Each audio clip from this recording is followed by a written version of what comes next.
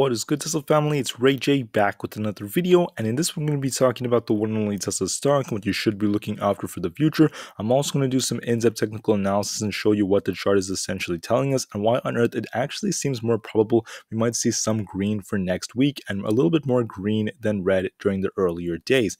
I'm also going to talk about what the news is saying about a recession for the month of July and why July may actually lead to some bearish price action by the time we get to the second half of it.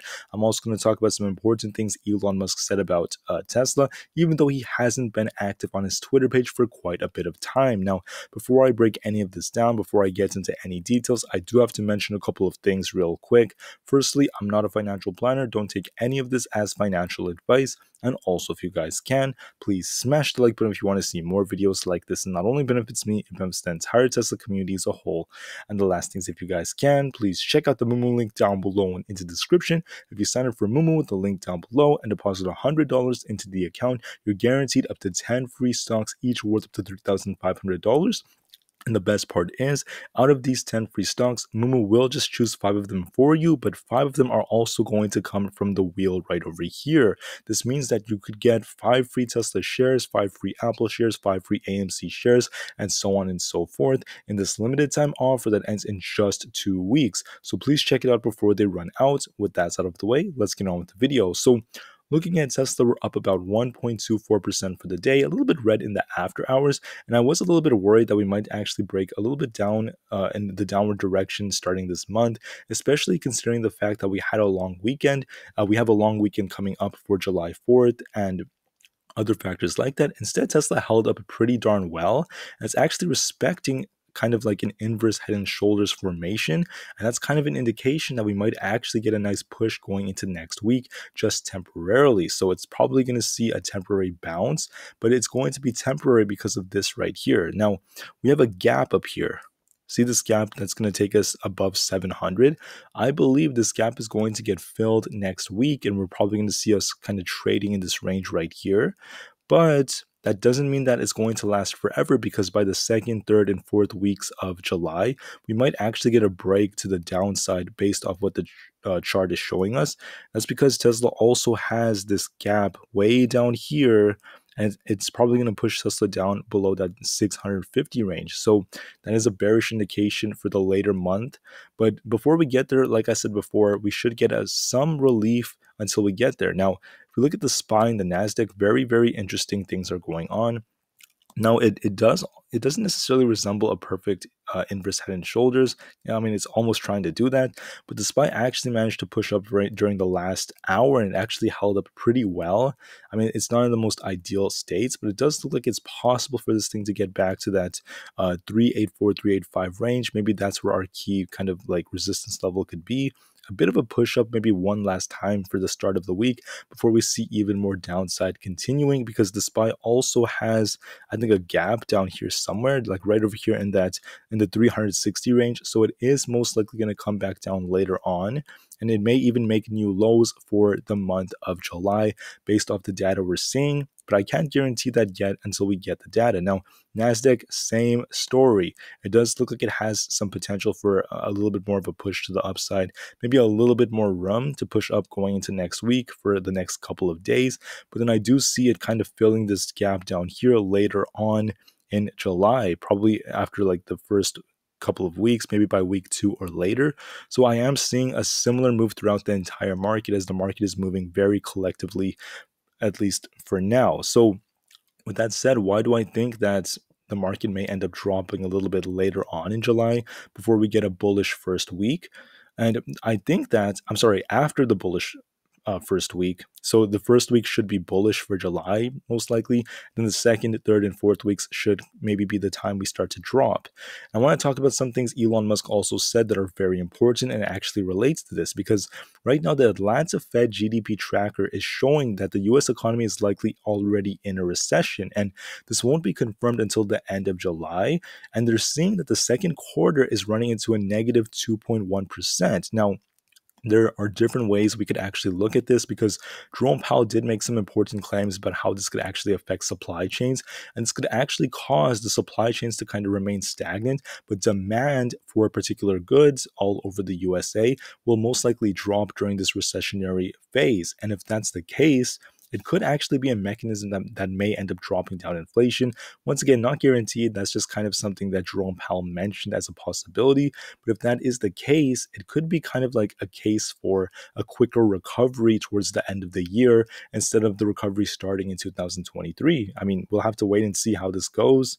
But I do see that as a possibility, which could be a good sign. Now, the Fed is probably going to have to continue to be hawkish, maybe going into July as well. So that could be another bearish catalyst. But I want to talk about Tesla in a very different state, because when we look at Tesla, let me show you this first before I get into the article. We have earnings coming out on July 25th, 2022, and I believe that's going to be for Q2. Now, this is just the estimated date. It could change as we get closer, but that's going to be big, because how are the earnings really going to come out? Now, the unfortunate thing is the fact that there were these big lockdowns in China, and there's been a lot of talk that the lockdowns are going to cause like kind of ugly earnings for them. And I don't really like to look at it that way, but that's just how these articles are reporting it. But in my opinion, I don't look at it that way, because this was something that was out of their control and we shouldn't necessarily attack the company for that. But big mainstream articles are going to use this as a mechanism to kind of bash Tesla, make big articles, and it could lead to some panic. Now, I don't think it's logical for Tesla's share price to crash if it has a bad earnings due to these issues out of their control, but the market likes to be un illogical during many situations. Now, Elon Musk also mentioned a couple of things back in May when the lockdowns were going on, and he mentioned the fact that Tesla has a very good trajectory to keep on growing, but in regards of a potential recession, they are going to make different business changes, such as changes to particular salaries, and their growth rate may not be the same. There may be some adjustments here and there, but overall, they will continue to grow. Now, Elon Musk also stated in a video interview with Tesla owners of Silicon Valley that the two new factories were losing them billions of dollars due to battery shortages and supply disruptions from China, and so on and so forth. Elon Musk also said that they struggled at one point to ramp up production in Austin for the Model Y SUVs and other new cells that are basically needed to integrate in the battery packs. So as a result of this, I'm going to be honest with you, the earnings report coming out from Tesla may not look too good because of all these hard things that are coming out. I really understand the pain, but this is no reason for you to hate on the company or do anything like that. Now, as a result of earnings like this, I mean, the market is very illogical sometimes, and they may not even take what happened in China into account that much, and they may try to bash Tesla. So be prepared for that.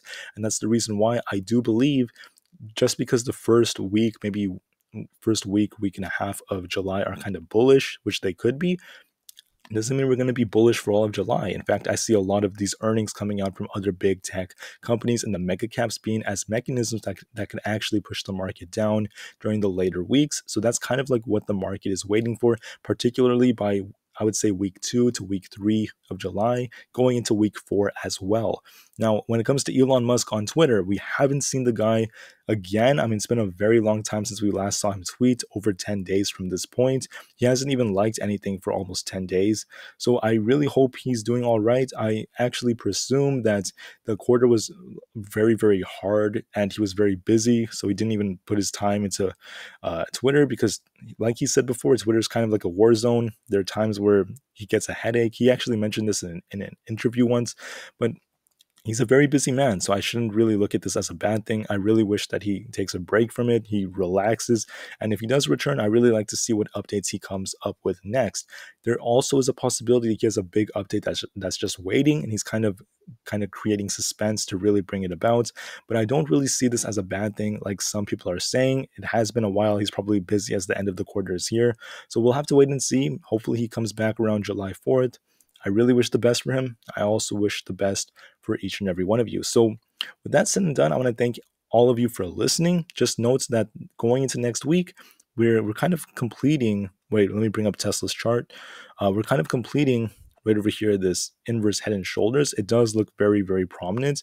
Tesla is starting to hold up a lot better. We actually bounced off 666 many times, and this is actually higher than that 656 range. So that's kind of like the head that we formed. That was kind of a confirmation. And today kind of confirmed the completion of this the right shoulder right here. So Tesla should push up to the gap fill hopefully by Monday, which means Tesla could be back in the 700s. It might rally temporarily, especially with the new month, the new quarter.